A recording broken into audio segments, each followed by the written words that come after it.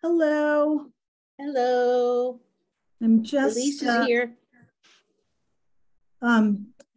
Making sure that Saren can get in. She sent a message that she can't find the Zoom link, so I need to try to locate it and send it to her.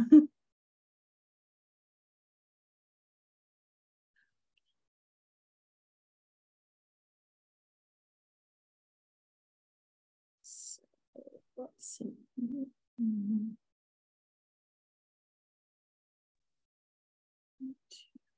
Good morning. Good morning. Morning. I am trying to make sure that I send Saren the link. She's having trouble logging in. So I'm going to try to navigate that. I know nothing about Zoom other than joining meetings, so I'm always amazed at people who can manage it. Well, it's easier, I think, with two screens. I'm working from home today, and so I'm trying to, you guys can see me, but I'm trying to toggle back and forth between screens so I can resend her the link. So I'll be joining you in just a minute.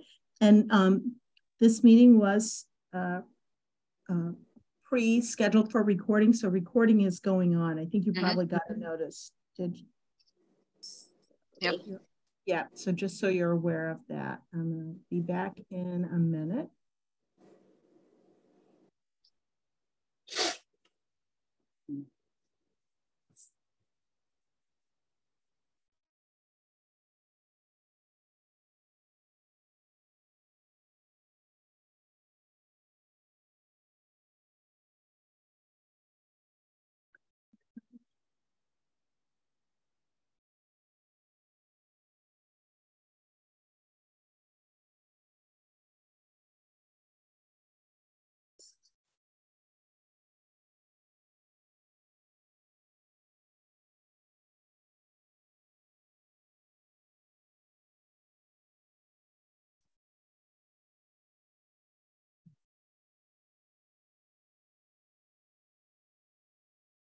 Nothing is ever easy.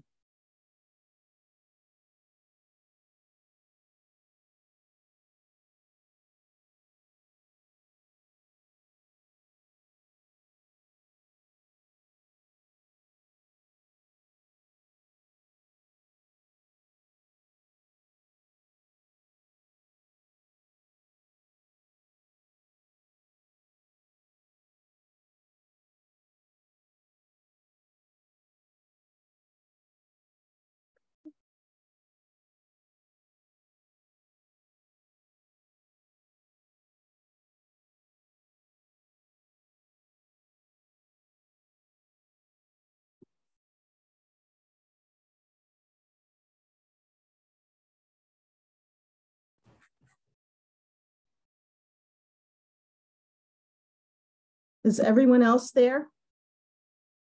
I am here. Okay. Is that Pat? No, that was Pamela, but I'm here. Okay. Oh, okay. No, I was waiting forever and nothing happened. And then I got the email that said that you were going to resend the link because you weren't able to get in. But right. it said I was waiting for the host, but the host never showed up. So I went back out and then I had a lot of trouble getting back in. Okay. Sorry. Oh no, that's I think that was mistakes on my end. I don't think so- there's a mistake. I think it just, I don't know, maybe you weren't there when I was there, or I wasn't there when you were there, but then my computer started acting weird. I don't think you did anything that you shouldn't have done.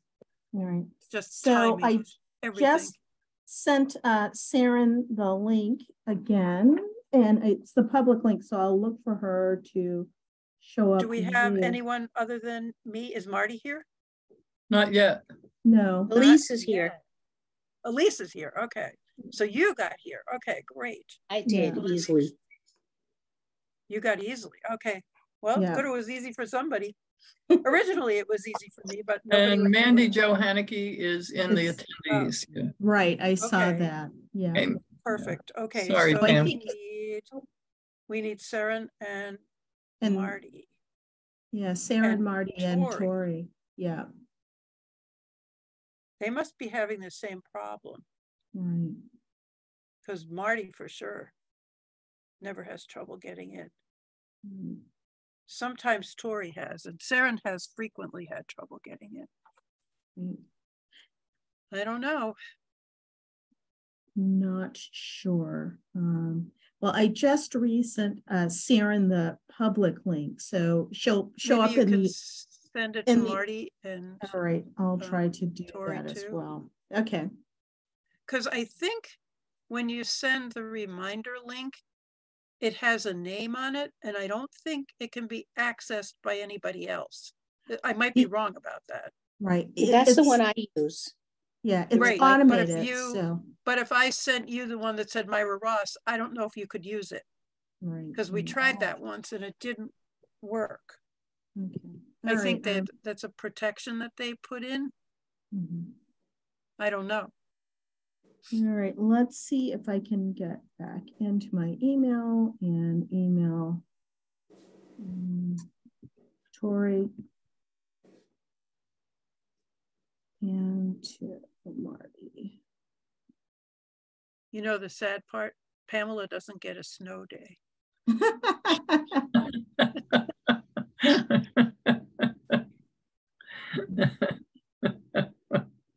I guess they expect you to do Zooms even when it's snowing.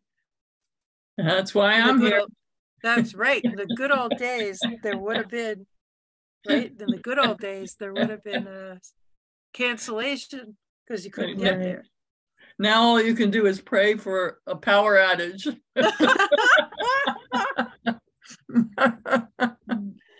Oh, well, a new thing for a kid Pamela, to pray for. do you see that Saren is in the attendees now, Pamela? You're muted, Pamela. All right. I will double check right now. I was trying to send Saren and Tori. So we do have two attendees. Yeah, so Saren is there now. Yeah. And I will promote her to panelists. So that did go through, which is good.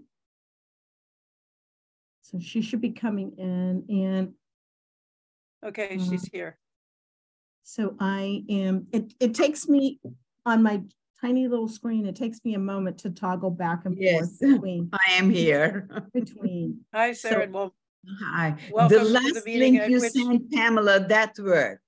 Okay. yeah, Marty great, isn't here and Tori isn't here. So they're apparently having the same problem you did.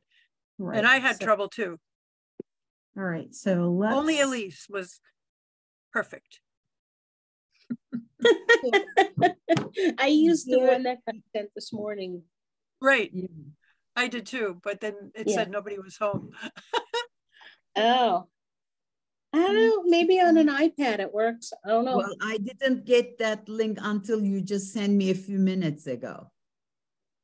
So I never got another link. Yeah, it's I would be- automatically set up, so it should happen. Marty's, I'm looking for her email address because it's her name, but it's done Backwards. right, backwards, right? I guess I'm not the missing link. Ah, oh. Very good. Very good. Very good. That made my morning, Elise. Oh, good. Yeah, Marty's is very clever. It's her name backwards. Right. So, let's see. YTRAM Smith. Yeah. But I okay. think it's at Gmail, although I'm not sure. Might be There's no Comcast. I don't Gmail. know.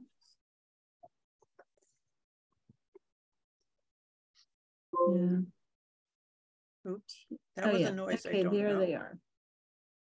All right, so I've just sent them the same public link, which means that they should be able to jump in, and I'll just promote them to panelists if they're having issues, and then I will go back to my full screen so I can see you all. All right, so.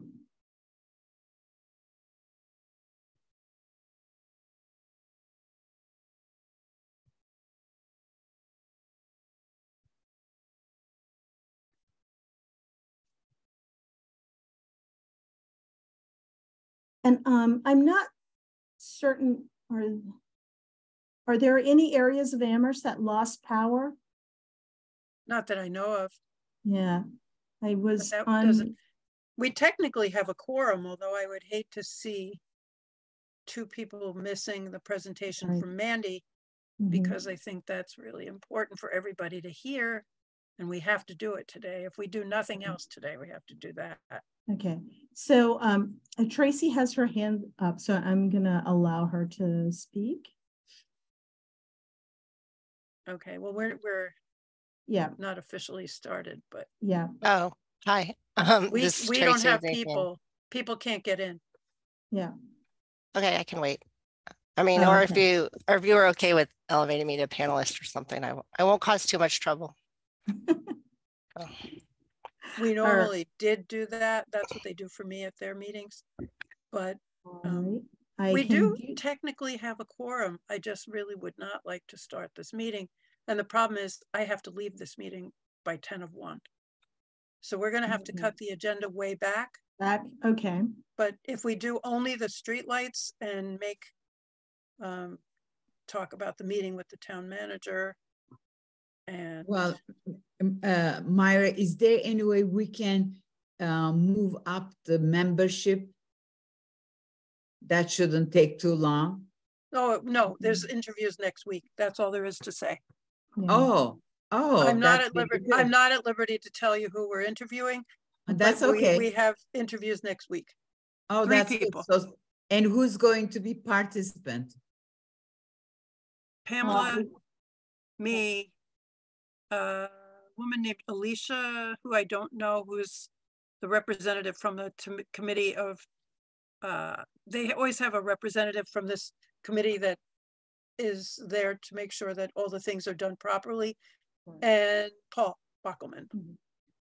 Okay. So I can double check to see to make sure that that link went through, but it was the public link, this link, the same one that I sent to Saren. So they should have, if they received it, they could join that way. And I don't Yeah, see... and Marty hasn't emailed us, has she?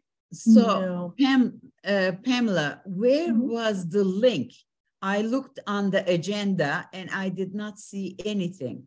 And there is what is that? In the first sentence, it says virtually. So I can't even click on it. Okay. So I have it printed right here and I couldn't find where others found the link. Right. Oh, so it came today. Right. An hour ago. There's always one that came, comes an hour before. Oh, so can you check?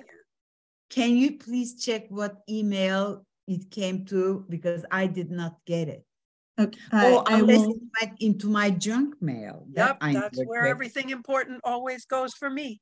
Right. So I can double check, but it is automated when we set up the meeting. So you should actually be receiving 3 automated emails. One with the calendar invite when the meeting is set up.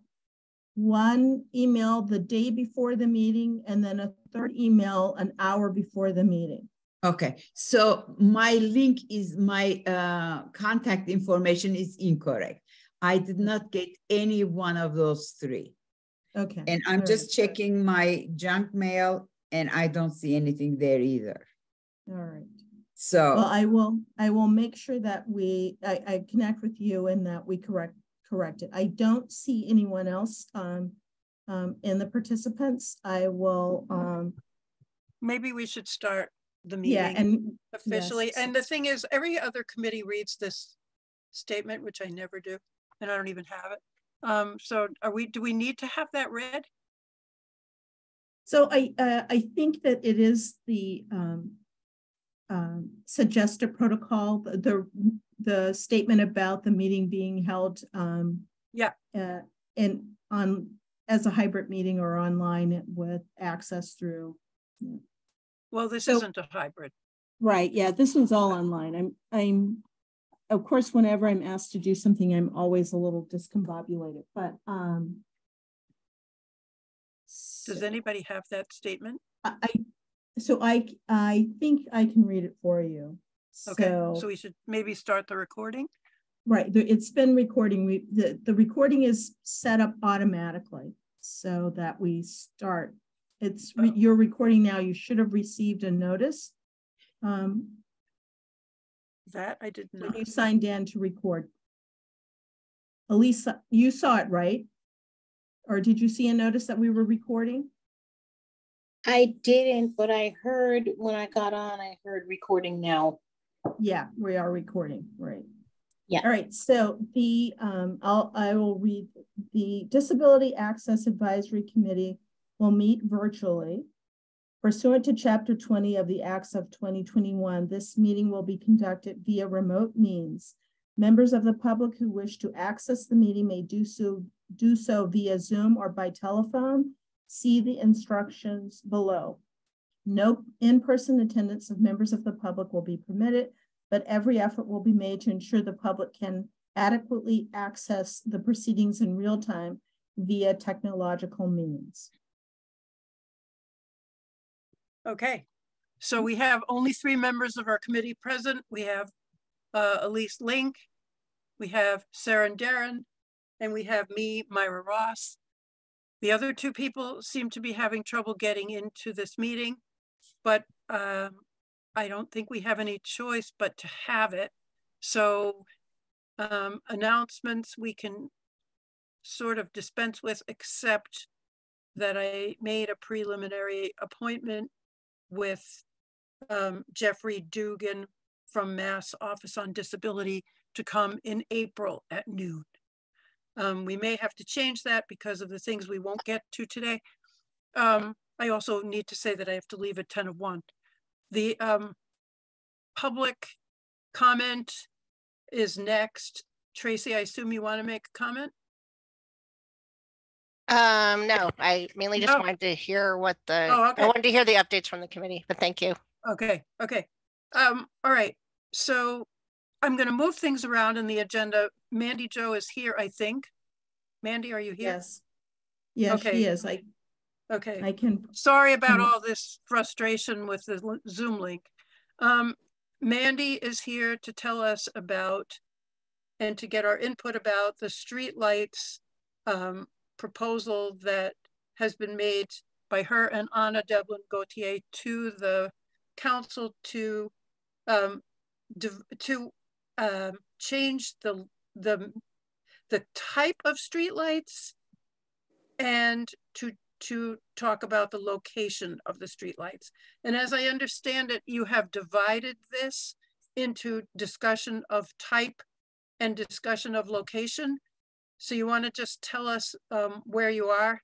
Because most of the concern, I think, that everybody that I've heard has to do with location. I don't know if that there's a whole lot of concern and dispute about changing the type. So do you want to tell us what you can about that with reference to where the concerns are? Sure. Thank you, Myra, and thank you, DAAC, for having me here today. I am one of 2 co-sponsors for this lighting policy, which would be for streetlights only at this point. And as Myra said, we are the latest draft, which will be amended.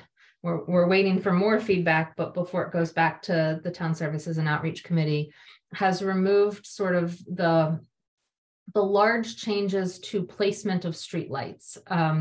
The latest draft that is out there has the changes, or has a section that covers the current placement standards with a few minor changes. But where Anna and I are leaning towards on the placement issues is to go back to, in whole, the current street lighting policy that was adopted in 2001. We're not sure how we'll redo the policy. We're thinking about keeping that in place. Originally, our proposal was a repeal and replace. We're thinking about keeping the current policy in place and adding our proposed sort of technical aspects of what streetlights would look like to an appendix. But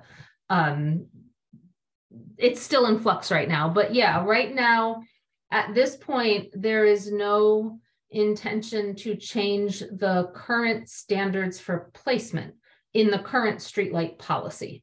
I know TAC was potentially concerned about some of those standards, but right now, because we've gotten a lot of concerns about what we proposed for placement, we don't intend to change what the current policy is on that. So what would our policy do? Our policy would basically set forth what the standards for streetlights are. That means what the Kelvin rating is. Are they more on the blue light side, which is what we have now, or our policy actually moves them a lot more to the yellow light side? It would create standards for shielding, for uplighting, and basically for glare, light trespassing glare. So we would create standards for streetlights that basically prohibits light trespass onto private property. We want to light the parts of the street. Wait, and the parts say that again, please. I missed that. Oh, sure. Okay. Light trespass means lighting places that you don't intend to, getting light in other places. So for example, if you have a neighbor that has a spotlight on their driveway that shines straight out to your yard and lights up your yard, that their light is trespassing on your yard. They're only supposed to be lighting yours. We're dealing with public ways right now. And so part of our proposal is to minimize as much as possible the light trespass from lights on the public way, street lights, to private properties, especially next to residential private properties. And so for residential private properties, we've proposed lighting, streetlights can't put light on private residential properties or on residential properties beyond what the full moon does. So we base a lot of our standards in terms of how much light is too much or not enough for that type of light trespassing, and determining whether it's flowing into your bedrooms properly based on what a full moon illuminates. Glare is part of the shielding effort. We want all of our streetlights to be fully shielded. Glare can be a real problem, especially as people age. Think about when a headlight is coming at you, if you're driving, the need to squint or look away, and then the time it takes to get back to your vision and not have your eyes hurting because of that. And so we would like to be able to fully shield everything and minimize glare so that the street lights are not providing those issues, which are safety hazards. And then the uplighting is making sure that we don't light above a street light, because the street lights are meant to light down, not up. And so basically the whole part of the plan is to light what is supposed to be lit and not light what is not supposed to be lit. I can go into it in a little more detail if people would like a little more detail about that. But that's sort of the whole purpose of the proposal, is to be smart about street lighting and make sure it does not harm people, it does not harm environments, it does not harm animals, and it, it while avoiding those harms also provides the light necessary for the purposes of street lighting. Be interesting to know what the official purposes of street lighting are. So currently, the purposes are in some sense what what the town wants the purpose to be. So the purposes we've stated in our proposed policies are provide street lighting that protects the nighttime safety, utility, security, and use and enjoyment of the right of way by the public, minimizing the adverse impacts of lighting on the public way and adjacent lands, help protect humans, animals, natural environment from the adverse effects of night lighting from artificial sources, curtail light pollution, sky glow, and improve the nighttime environment, and conserve energy and resources using to the greatest extent possible. The current purpose in the current policy that we operate under right now is to provide a degree of safety for vehicles and pedestrians, but it says, but streetlights provide that degree of safety, but come with costs of money, energy, and light promotion. The degree of safety provided is not measurable and is highly subjective. The amount of light provided is both measurable and subjective, and the cumulative impact of streetlights on the skies is of growing concern. The money and energy costs are measurable. The difficult task with balancing all of those considerations is the responsibility of the select board. So they've sort of covered the same purposes, but in a different manner. Theirs is more financial. What is the role of our committee with this discussions of street lights? So the Town Services and Outreach Committee, which is where this policy was referred, asked us to get your opinion on it. So here we are asking, what would the role be? As we've stated in our purpose, and as some of the purposes of streetlights are safety, right? And we can discuss what degree of safety we're looking for. I think that's been a lot of the Transportation Advisory Committee's discussion is what is that balancing and versus on the safety side, right? And for DAAC, I think that would be the same. I think other things to be in, that might be helpful for us as sponsors would be things related specifically to your charge, right?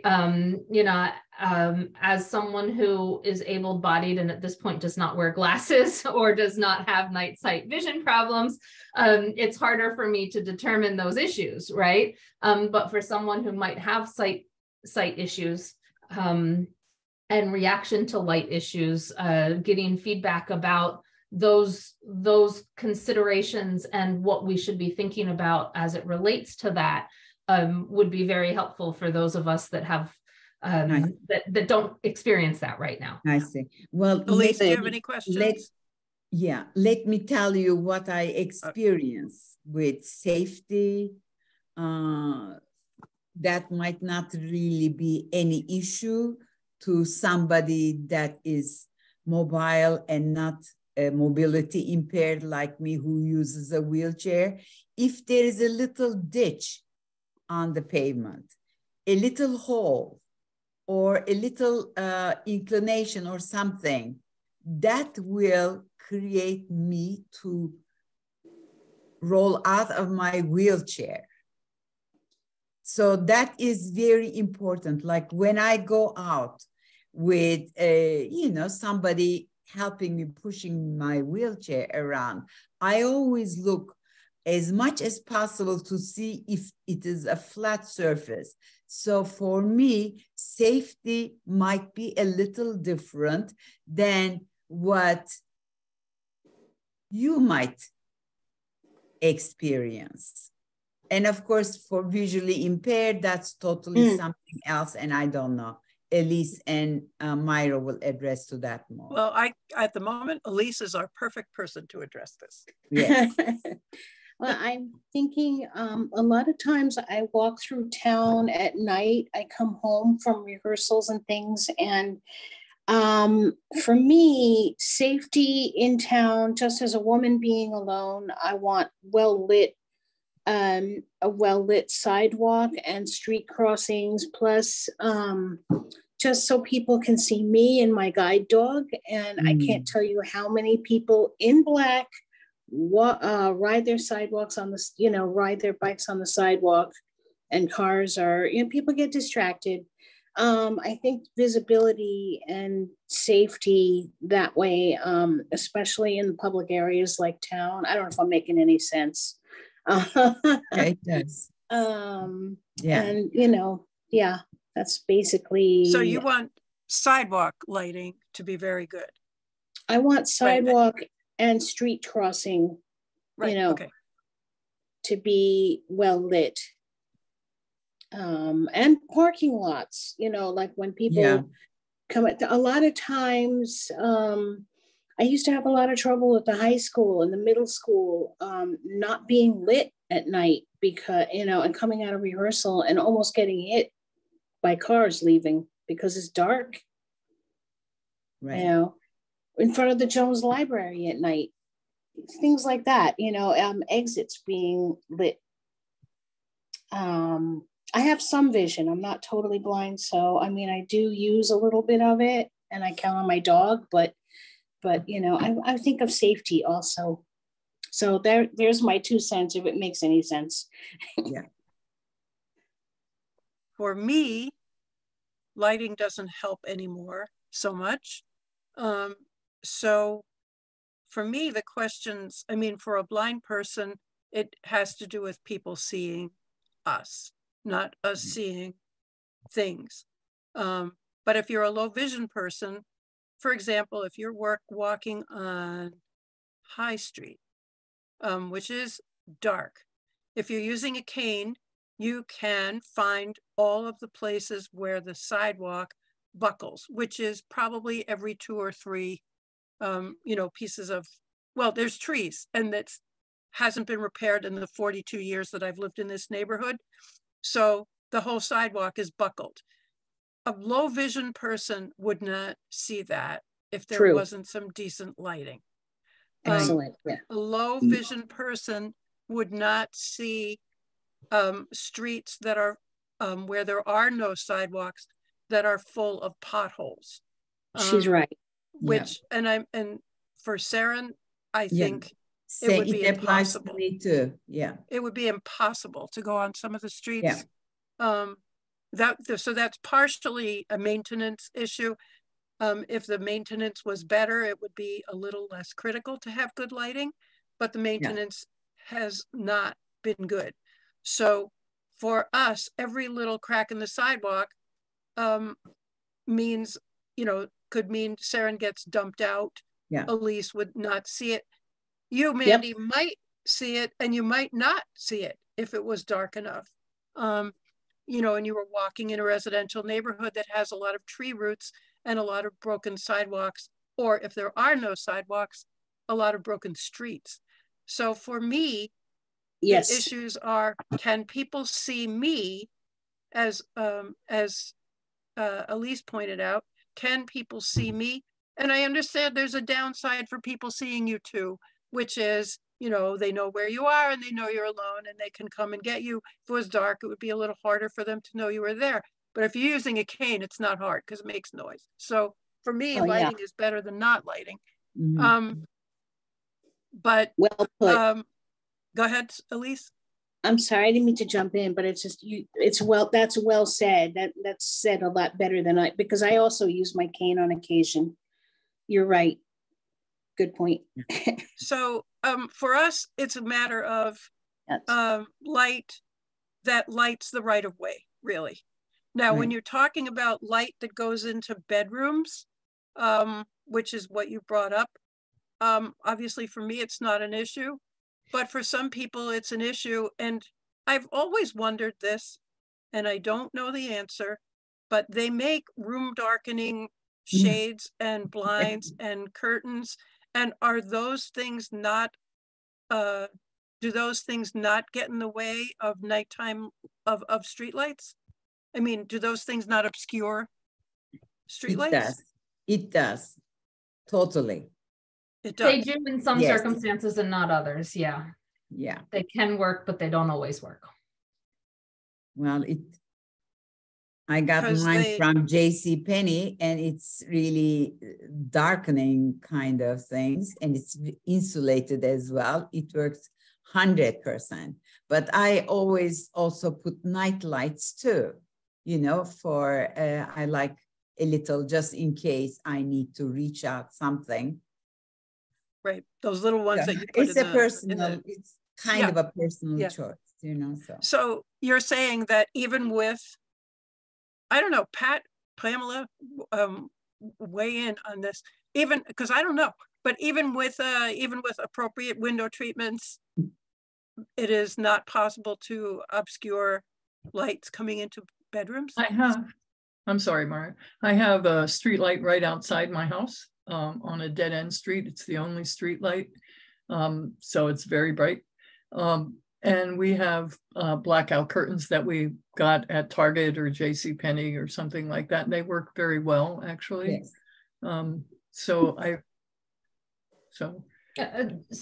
what I would say is it's possible, but then you also lose the other spectrum of that, which can be important for a number of us, which is the actual sunlight coming up to help wake you up.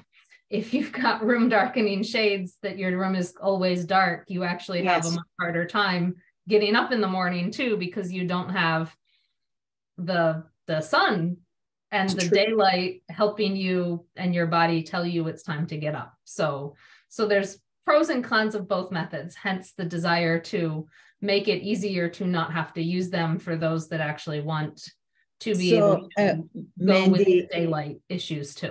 Go ahead, Sarah. In Mandy's solution, do you see people sleeping with no drapes pulled and with no lights? Is that the other solution? I mean, because you don't like the darkening shade and the darkening curtains, but what is the other option? Not to have any drapes? You can have drapes that let a little bit of light in, right? I think our goal is to not force people to have to use something to avoid an artificial light that they have no control over, which is what a street light is in front of their house, right? You don't have control over that light. And to force a person to buy, not just say you need dark to sleep, the room darkening shades to sleep, but then you also benefit from the light to wake up, to buy the shades and then also the wake up light, and all because of something you can't control outside of your own property is, isn't some, we're trying to sort of even the playing field across the town in terms of not, having people have similar experiences, whether or not they're in front of a street light like Pat and I are, and some of the people that actually came to me wanting to see a better policy that controls some of this, and other people who happen to not have a street light next to them, which is actually, I can tell you there are people who don't have them who wish that they did. Yeah. Yes, because hence the policy is important. Right. So, I mean, it's not, wow. Okay. There's so much to say. Some of it doesn't have anything to do with this committee. Who said that? I'm sorry, I missed who spoke. It's Pamela. So I'm interrupting just for a minute to, you asked me to comment, which I don't think that is really appropriate for me, but I do want to point out that Tracy has her hand up, so she does want to comment. Okay. Tracy, go ahead. Okay, hi, Myra. To do with disability. Yeah, well, and it has to do with the streetlights. So, I mean, Myra, when you spoke to TAC last week, I thought you raised a lot of good concerns, and we really appreciated your comments. And when Mary Jo is talking now just about how it sounds like the current proposal that they're thinking of moving forward is to go back to that 2001 streetlights policy and not change anything related to location. I do have some concerns about that. So first of all, that 2001 policy, Guilford Mooring, the DPW superintendent, he'd actually mentioned to the TAC that that policy is actually basically from 1991, when a large number of streetlights, hundreds of streetlights were turned off all over town as a cost-saving measure. And then in 2001, it was actually just tweaked a little bit. And so, I mean, I'm just mentioning this, I hope, and please, anybody can feel free to cut me off if it feels inappropriate, but, just in terms of the access and accessibility, which is where, and safety, which is where TAC has really focused on.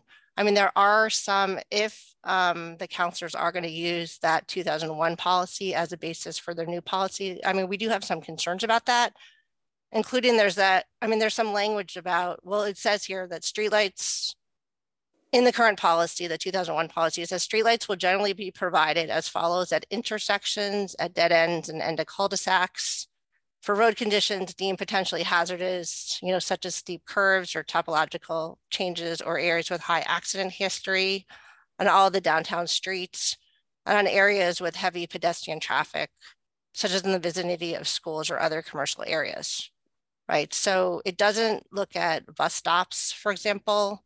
And there's also questions about what heavy pedestrian traffic means. Some of the UMass areas have heavy pedestrian traffic at some times a year and not others.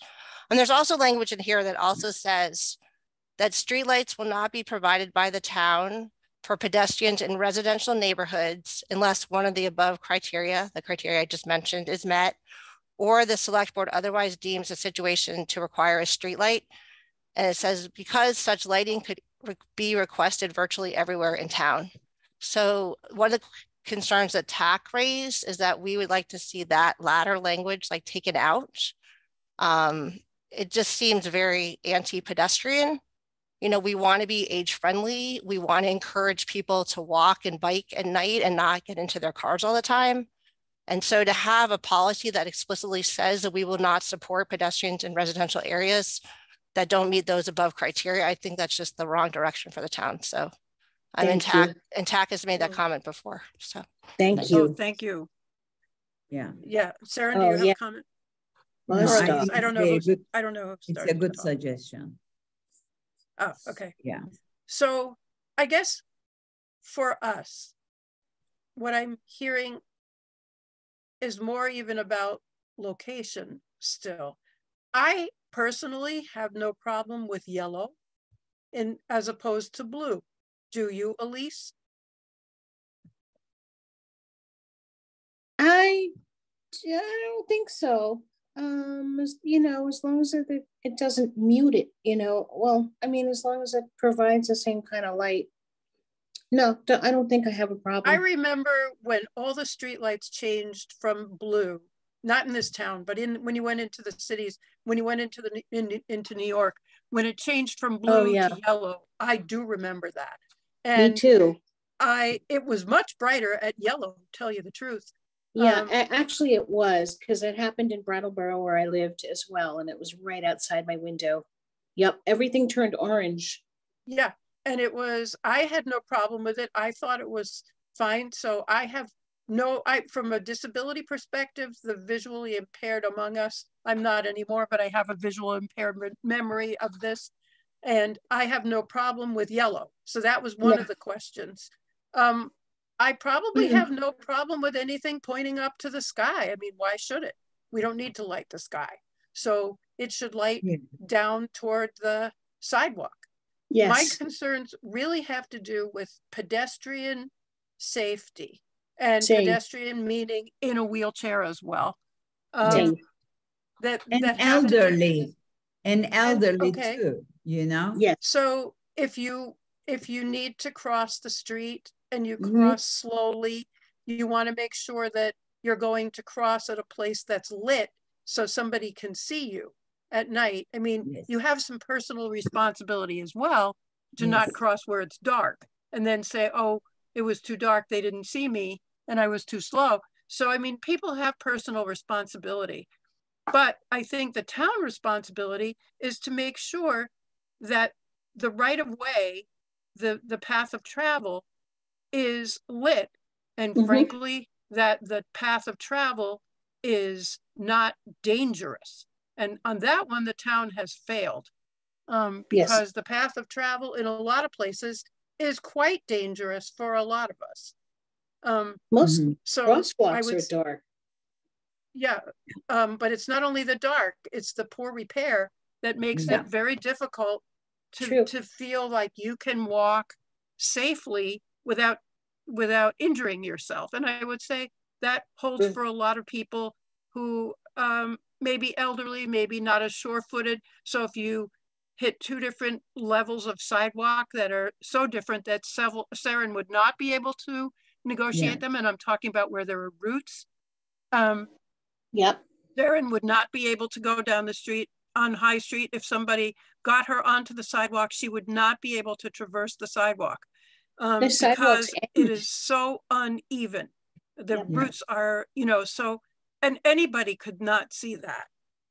If the sidewalk were better, it could probably be a little bit darker. But I guess, Mandy, I have to say that if you're trying to make, I can't remember the word that you used, to make everything the same for everybody. And I guess this committee is here to tell you that it isn't. No. It isn't the same for everybody. And you cannot legislate that it's going to be. You have to legislate protections for people so that they can live safely. And if, you know, now it's sounding to me like some people are very sensitive, and just like I look for a house that's near a bus route, I look for a house that has accessibility features. Saren looks for certain accessibility features. Elise looks for accessibility features. Perhaps when people buy a house, they have to buy one that doesn't have a street light in front of it. Maybe that's a criterion, but I'm not sure that the town can say, oh, you have a street light and you don't, so that's inequitable. It's just, you cannot legislate equity. Well, equity you can, but you cannot make the experience the same for everybody. No. You just can't. Yeah, and I guess all of us are here to tell you that. Yeah, I live in my area. They were raising concerns about the streetlights. There were lots of people that were against it. Maybe Mandy Jo Hanneke might be living in that neighborhood. I don't know. I live in Amherst Woods. And I live on a dead end street, and there's a street light right where at the entrance, you know, near my mailbox. And they were thinking of maybe eliminating those. And I see many people, elderly people that live on my street, walking around at night, especially around the cul-de-sac. So it's an important safety concern for them. And also I raised the issue that if I am to go out on my driveway, I don't want to go into a very dark area. You know, it's a safety concern. I cannot run away. I cannot defend myself. You know, luckily it's not a high crime area, but it is some concerns that elderly that are not even mobility impaired or visually impaired might feel. Yeah, I second that. Yeah. Yeah. So anyway, I guess where the sidewalk ends, you know, I mean, sidewalks don't continue linearly, you know, linearly. They end in unexpected places. Yeah. They're not lit. Oh, they absolutely do. Yeah. Where there isn't even a street crossing or anything. There's totally, the high street sidewalk ends in the middle of nothing. And you have to cross the street to get to to the continuation of the sidewalk. Amity Street too. No sense at all. Yeah. Anyway, so do we need a motion of any kind? Or is, I'm not sure whether we need a motion, but wish there were more of us here. What do you think, Pamela? Do you think we need a motion? So I think that's for you to determine if you wanted to propose a motion just summarizing the committee's position in response to the proposed streetlight. You would have an official record of the committee's position, or if you didn't propose a motion, then I think, you know, you've shared the sentiment, and that sentiment can be shared with the larger committee. So it is definitely your call. So maybe, Myra, we might want to say the committee not only we want to add new locations that has changed since 2001. You know, there are more areas that became more inhabited as compared to old times. Maybe they should review that to see additional sites, not to decrease the ones that are already there, but because it provides safety for the people with visual impairments and mobility impairments, as well as the elderly population. So we basically want to say that streetlights are, that we believe that that one important goal of streetlights is to make, to light wayfinding, path of travel. And boy, I don't even know how to do this. You can't put a street light everywhere. Some places are going to be dark. Some places are going to be lighter. Right. It's not even. It's not equal. It can't be even or equal.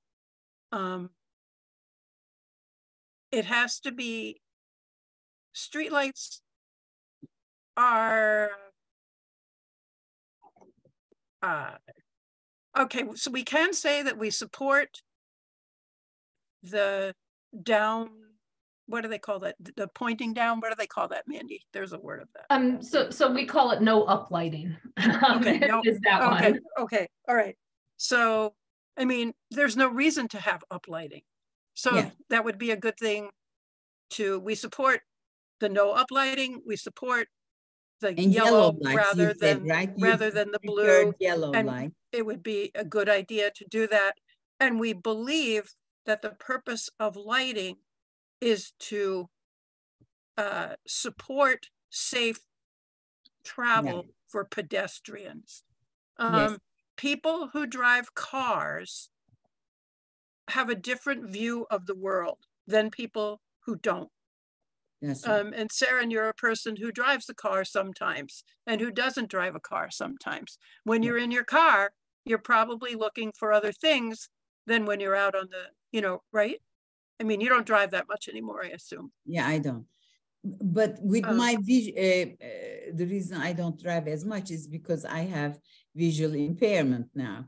And, but like when we were traveling, my daughter was driving on Middle Street, and it's very dark there. And there are lots of pedestrians walking their dogs there. And boy, she saw one. And I could have never seen the person or the dog until we were so close.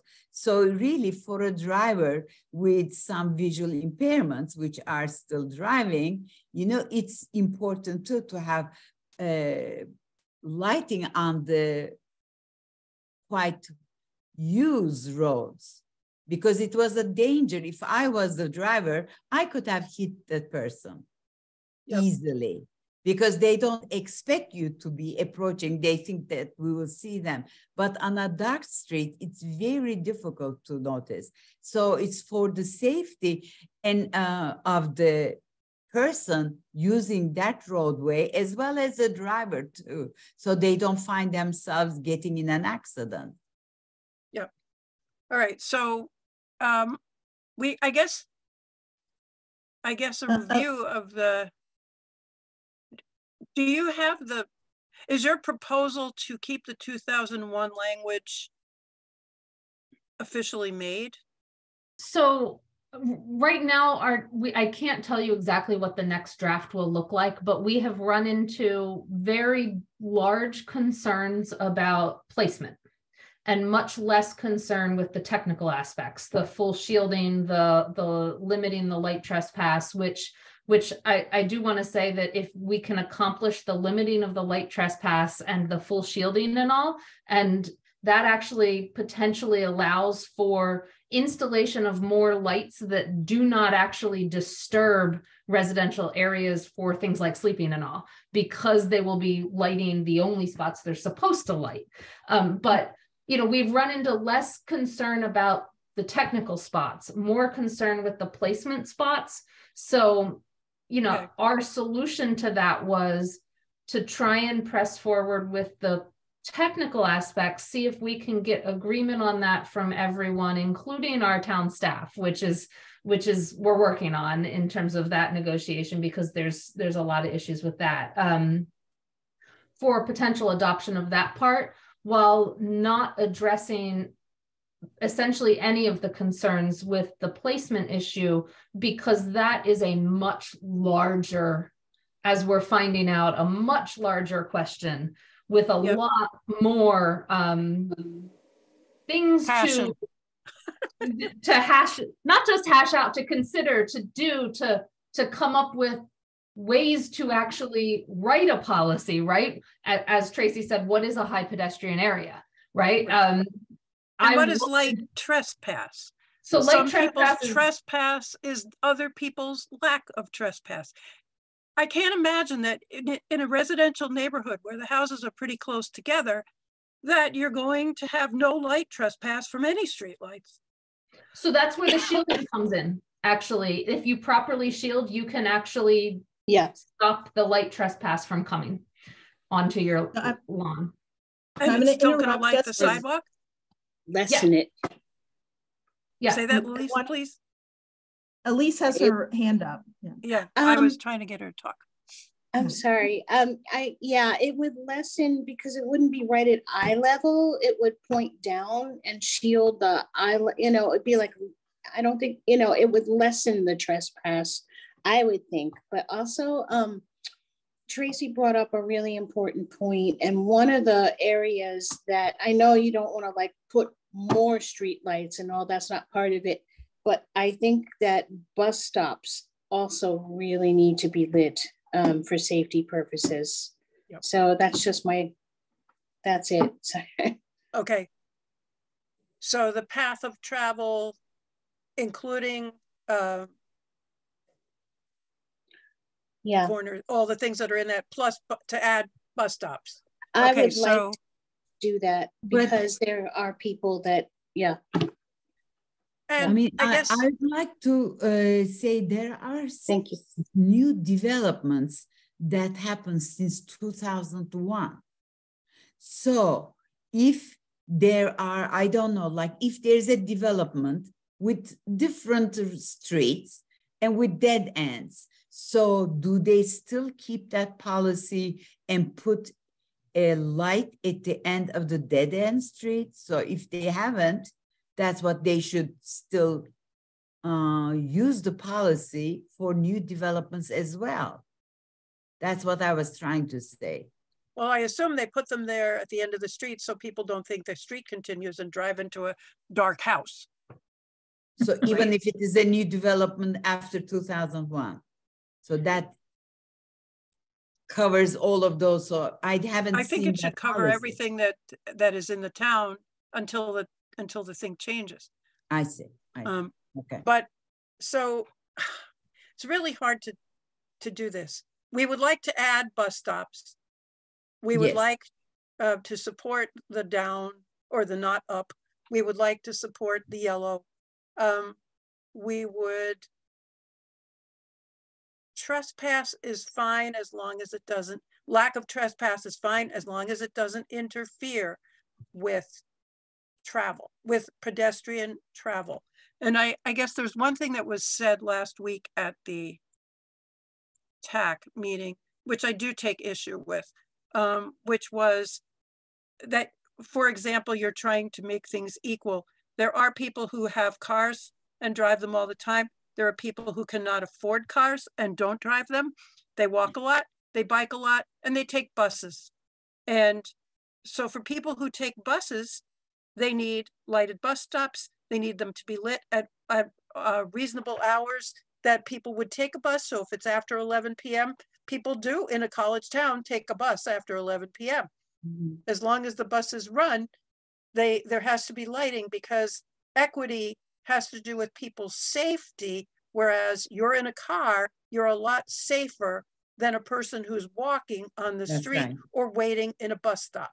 So if you're talking about equal, and if you're talking about leveling the playing field, you have to level it in a way that makes everybody equally safe. So I guess, what are we going to say? We're going to say that we want that for us, pedestrian and commuter, bus commuter safety is of paramount importance. The stream. Sorry. Anyway, can you make any sense out of that, Pamela or Pat? Because I really didn't make any sense out of it. No, I think you did a great job of summarizing that you, as a committee, supported the not having the upward lighting. The double negative is sort of odd. The yellow lighting and concerns for safety for pedestrians, as well as having lighting for bus stops. So those were the 4 points that I caught. And I think you did a very good job of stressing that there needs to be a balance between safety concerns for pedestrians, whether they have sight vision issues or not, safety concerns for individuals who are using a wheelchair or other mobility devices. And those concerns have to be balanced against the desire to have less light pollution and less light trespass. So I think you did an excellent job of. Are we saying balanced, or are we saying supersede? So that's a decision for you to make. Yeah, I don't know. That's what I'm asking Sarah and Elise. So clarify that a little bit. Well, Pamela described it Yes, very judiciously as balanced. And yes, there is a balance, but is it an equal balance? For me, the balance has to be on the side of safety, yes, rather than the side of inconvenience, because there are things, yes, just like everyone on this committee compensates for what we can't do all the time by doing it a different way. There are compensations for light coming in the window, and there are compensations for not being able to wake up with the sun, one of which is called winter, because most people that work have to get up before the sun in the winter.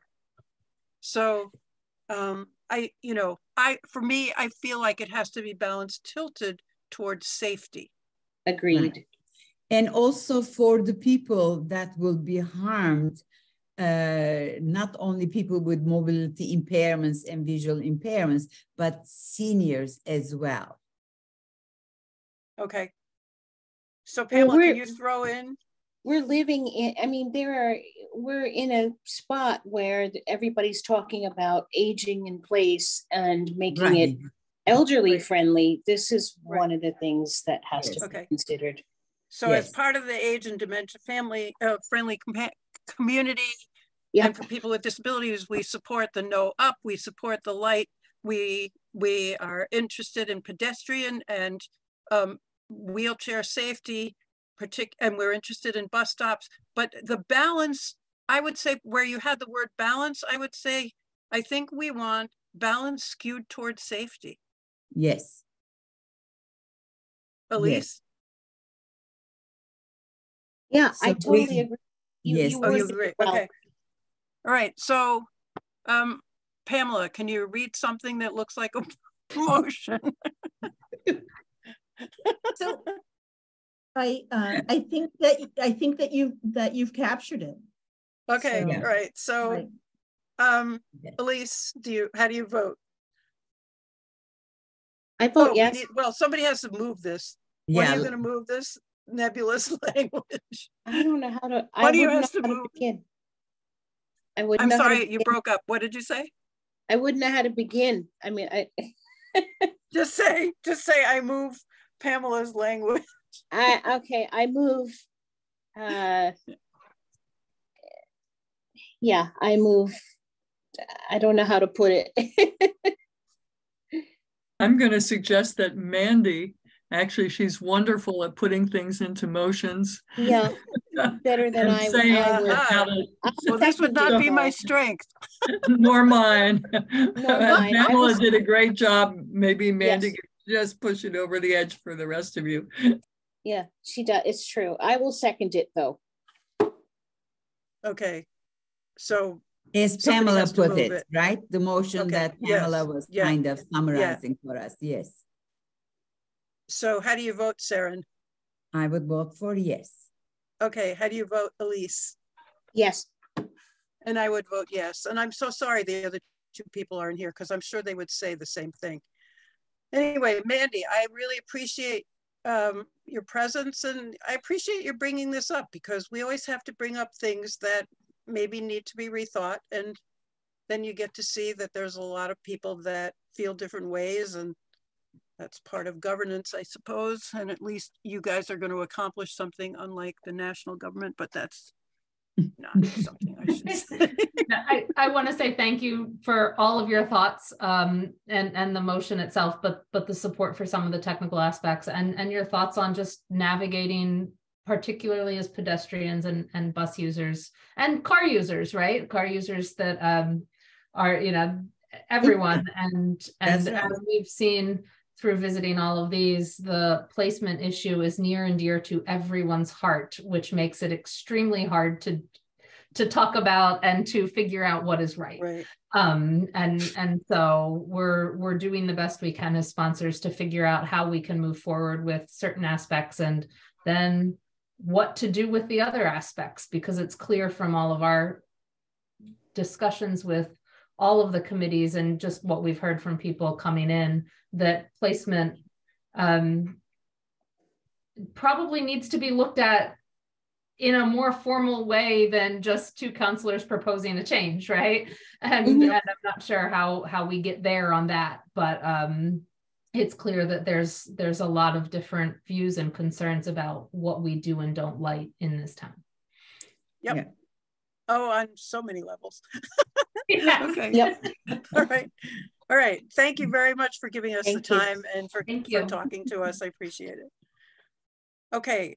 Given that I have to leave in like 10 minutes, I want to tell you that there will be interviews for the 2 vacant positions on this committee. Next Wednesday, we're interviewing 3 people, and then the town manager will make a decision about who gets appointed. It's his decision. And then he will bring his proposal to the town council, and at some point they will approve people, and then we will have more members. So that's really good. That's the other piece that I know we can, do you know anything about the $50,000, Pamela, about proposals that different town departments have made for that? I have not found out any additional information on that. And Chris and Guilford, who were here with us, I know Chris had told me earlier that she had to leave because of a personal obligation, so she dropped off. And I'm unsure what about Guilford's schedule, but I know that the town office is closed today at noon, so he may have dropped off as a result of that. Or, I mean, we just had ridiculous impediments to getting this meeting going, so. Yeah, okay. All right, so we'll bring that up again. There was a meeting with the town manager on the 17th of February. Pamela attended, Pat attended, Marty attended, the town manager, and me, right? That was it, I think.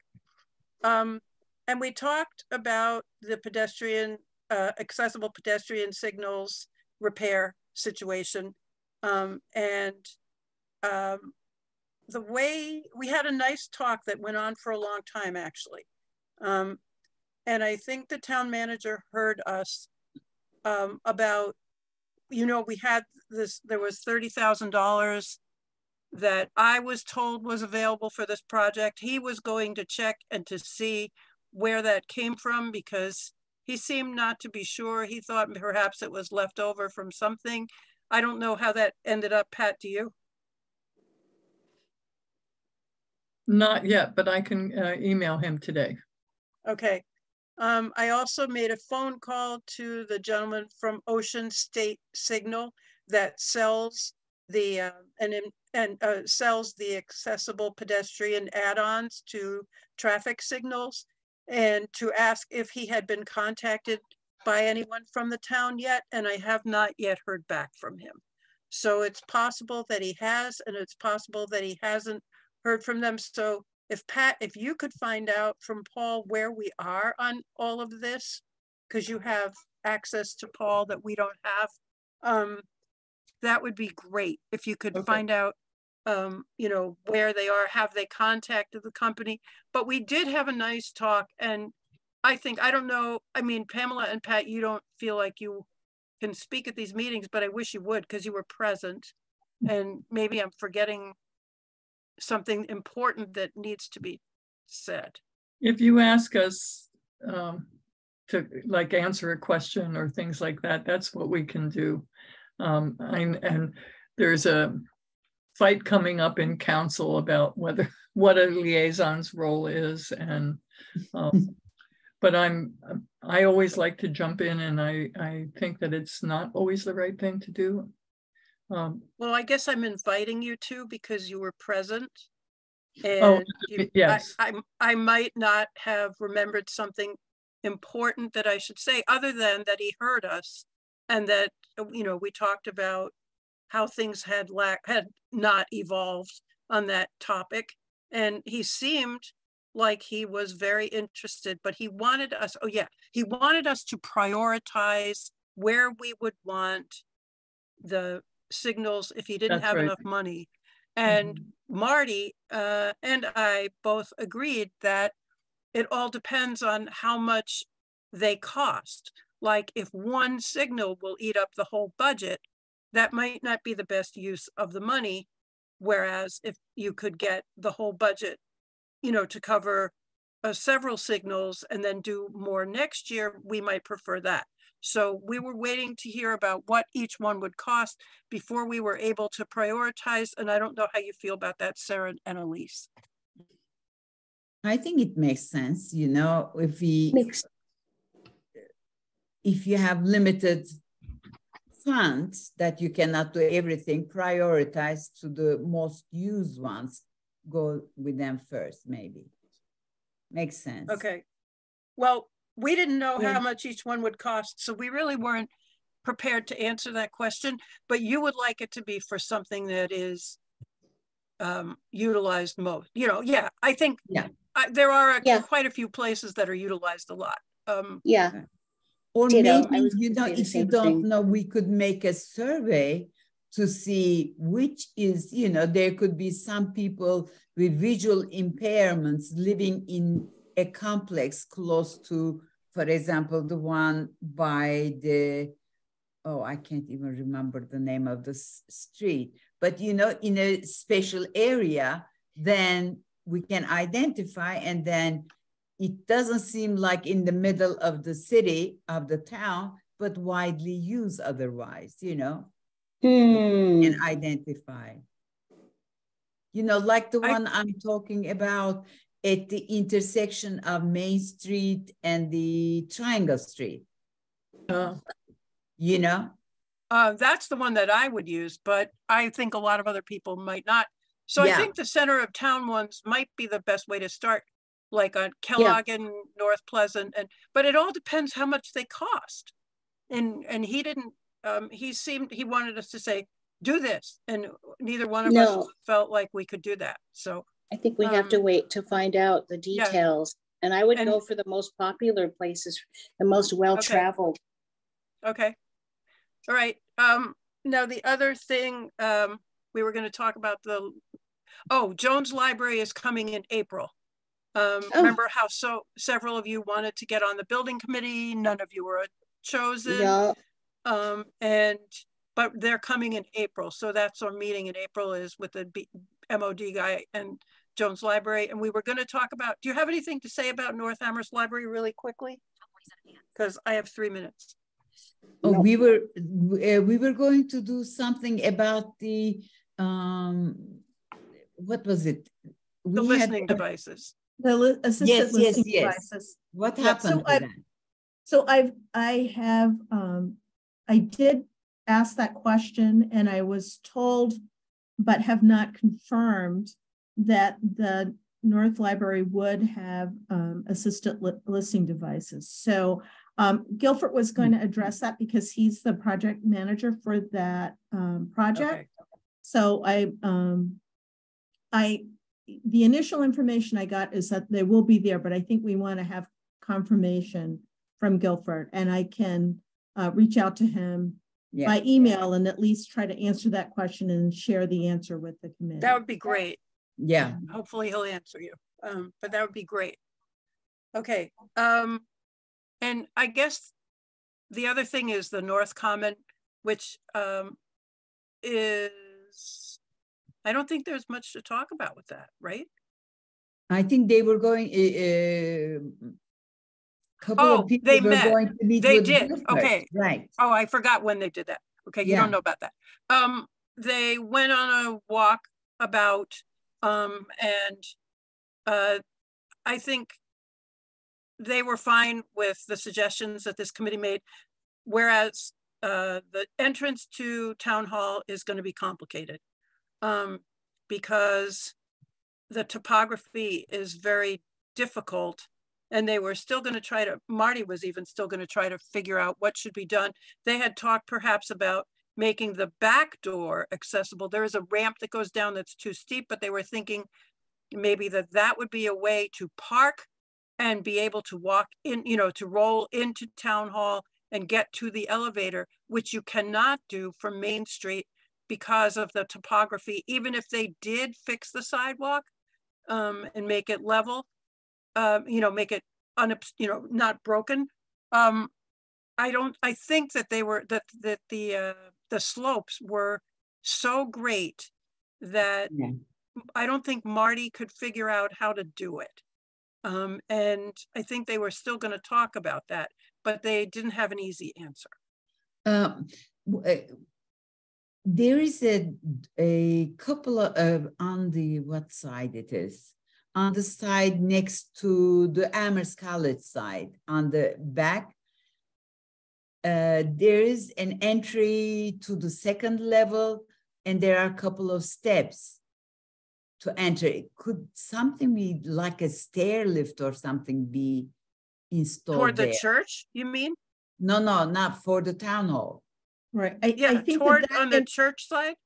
Yes, on the church side. Okay, the south side. Okay. Yeah. I think that south side entrance would pose problems because there's a driveway there, and so you don't, I believe, have enough clearance between the driveway and and that side entrance to create a ramp with the right grade. So it's a similar problem that you have on. Right. On I wasn't thinking side. of a ramp necessarily, maybe a stair lift. Okay. So that I don't know, but that is and then it could open, the entrance to that could open it the same way the stairs are pointing right now. Mm-hmm. But I think we're going to need to have Marty in this conversation, right? Because I think she has done a lot of checking and thinking, and they were really trying to figure it out. They know they're not in compliance, which is the good news. The town is definitely on notice that they're not in compliance. And I don't know how much they're going to be able to do beyond that, but I know Marty is trying to figure it out. Okay. Anyway, I need to leave. So if we are going, if you want to continue the meeting, well, you can't really because I'm the quorum. Yeah. Anyway, so I guess. I think we can all quit. It's very awkward. I mean, I did everything out of order. I did it because Mandy was there. I should have done it because Guilford was there. I didn't know which one of them I should. Anyway, I probably didn't do it right. Anyway, okay. All right. So is there anything else we need to know or do? I think this is very nice. No. So I will, Sharon, I will email you after the close of this meeting to make sure that the email address I have is the same Yes. one that I you're got the using. one that you just sent. So Right. that I got, but nothing else before that. So there's Right. something someplace. And Okay, I'm gonna go. I'll make Goodbye, sure folks. that Bye the bye. new agenda has Jeff Dugan on it for the April meeting, as well as the Jones Library folks. So I will, Okay, I'll very work good. on that. Yep. All Can right. I ask one question about Jeff Dugan? What is the organization he's with? I So he is with the Massachusetts Office on Disability. gotcha. Right. Thank you. So, right. Thank you very much. And thank you, everyone. Thank All right. you. Okay. So I'm going to note that we're adjourning at 12:53. Okay, very good. Right. Bye bye. Bye. Thank you.